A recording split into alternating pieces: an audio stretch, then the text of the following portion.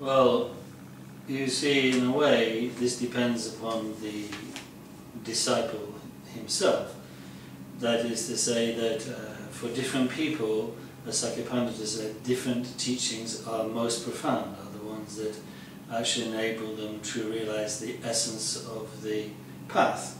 But for all beings in general, the teachings on emptiness can be considered profound because they express the profound view of the unelaborated nature of reality. But for the individual practitioner, depending on their circumstances, one teaching or another will be most profound. You can see this with the siddhas.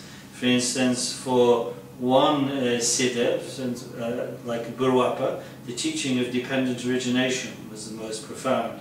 For another master, like Saraha, it was the teaching of Mahamudra that was most profound. So we cannot simply say, oh, this is the most profound teaching of Buddhism for everybody at all times.